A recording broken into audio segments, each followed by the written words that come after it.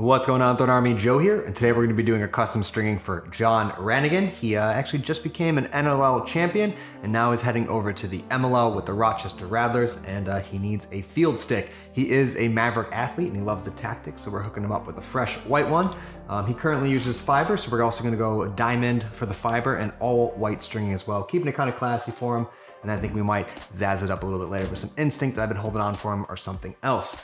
So first up, he is kind of a true left to right dodger, kind of switches and just shoots, and then sometimes likes to bull dodge some dudes, which I love when he does. So his biggest thing is a lot of hold in his stick. He doesn't want the ball to kind of shift around at all, and he needs a lot of power when he's trying to bring his arms all the way around, depending on which way he's going down the field. So we're gonna hook him up with that. And first up is gonna be a 9-diamond top string. And we're gonna do it in our traditional way. If you guys don't know how to do this, hit the eye in the top right-hand corner. And we also have a link in the description below. And let's get started.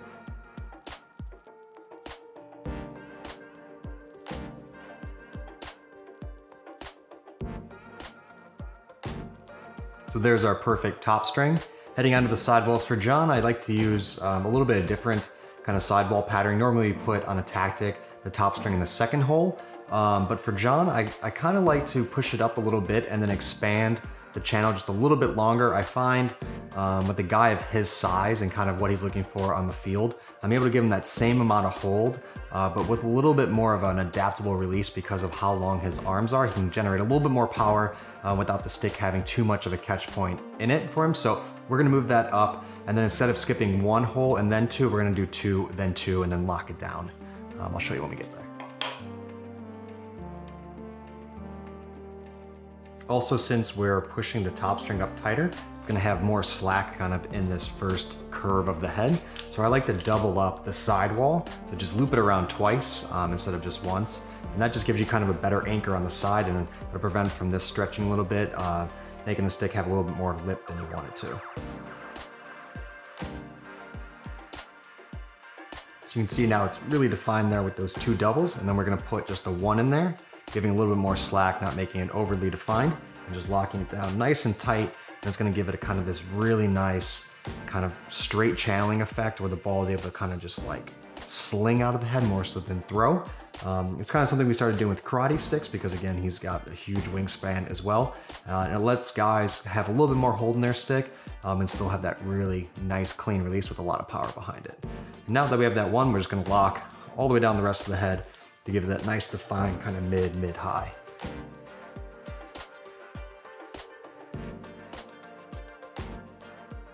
As usual, we're gonna use 10 diamonds for the side. Just this last one, we're not gonna lock it down. Since the pocket's kind of so locked down and it's got that nice definition to it, I usually like to leave the bottom just a little bit loose, making the catch a little bit soft. And then also if you really need to, the ball can drop down just a little bit, giving you a little bit more hold. So for that, we're just really gonna come in from the back and then tie it off with a knot. Nothing fancy. And just right before we tie it, just give a little pull, a little bit of slack to it, and lock it down. As you can see, it's a nice channel, one side down. We're gonna trim this and head over to the other one.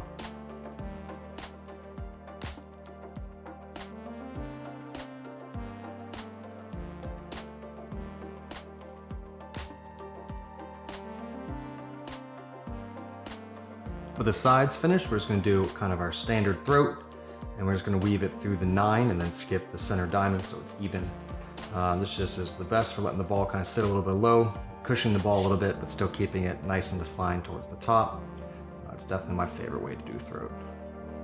And I like to string the throat all the way through, pull it nice and tight, and then pound the pocket until I kind of like where it's sitting, and then just pull it a little bit tighter and tie a knot, and then give it a good pound. It should end up being pretty perfect. Next up, we have the shooters. We're gonna do 1 straight and 2 U's, and we're gonna do a 5 and a 3, which is gonna give them the most amount of hold for least amount of whip because we kind of got that whip really built into the pocket itself. We don't really need to add any more, and we just wanna have it have nice retention and a good release. So we're actually gonna drop it down a diamond to give us a 5 and a 3. So they're all gonna go on the 9 diamond rows. First up, nylon, straight, going across. And for this, like all nylons from us, we're just gonna tie it off around the sidewall, make it nice and tight, not too tight, giving you the nice consistent release when everything breaks in. And for the shooters, we're gonna do something a little bit different, and I'll explain why. Now for the shooters, when we're doing U's, especially in a pocket like this, we like to stretch them out as much as we can and kind of get rid of any of that extra hold that they have in them, because they don't really need it along with the head.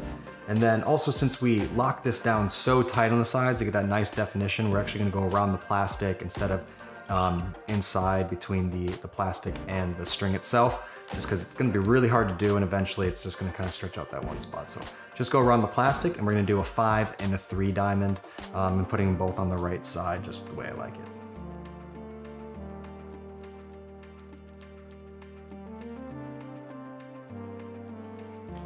Remember, when you're doing shooters, take your time, make sure they lay perfectly flat. It's going to give you the best release, and if they're not flat, when you start playing with it, the ball's going to make them bunch up, and then you're going to have an inconsistent stick. So take your time, make sure they lay flat, and they should come out absolutely gorgeous.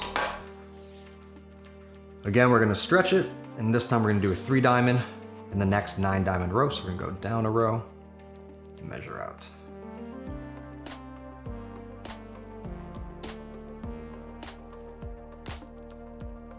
Now, since we stretched them out earlier, when they're both in, I like to go ahead and kind of tighten them as much as I think they can go, because that'll give us the least amount of resistance on them until a certain point. If they're too loose, they can get caught up. They're just kind of weird. And since we stretched them, you kind of got rid of that elasticity in them. So I'd like to kind of just make them as tight as I can without it really grabbing, I would say, onto the ball itself. And that's going to give you just the best of both worlds, that hold without that ridiculous amount of whip. And again, this is more so by feel and doing a bunch of sticks. You start to learn this. The most important thing to do is to always test it out. So string it up to what you think and go throw with it. Right there feels really good. The nylon might be a little tight, so I'm going to take that out just a little bit. I'm just going to clean it up, make everything all the same length, and put nice clean tips on everything so it looks perfect. As you can see, absolutely perfect. It's got that beautiful mid-high, the gorgeous channel to it, and the 2 U's with kind of that harder nylon. The ball's gonna sit like a rock in the top of this stick. Have huge power generation for him with a little bit whip, not too much. Again, he's a little bit bigger, so you can get away with having a bit more whip in his stick.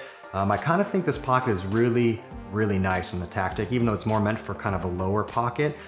Because it doesn't have that big of return, you can kind of get away with over channeling it, because the ball doesn't have to travel as far, and it just gives you a ridiculous amount of hold and ball security without making your stick kind of too inconsistent with that extra whip added to it. Overall, I think this is going to be absolutely perfect for John. I can't wait to see him tear it up this season in the MLL. As always, let me know what you think about the head in the comments below.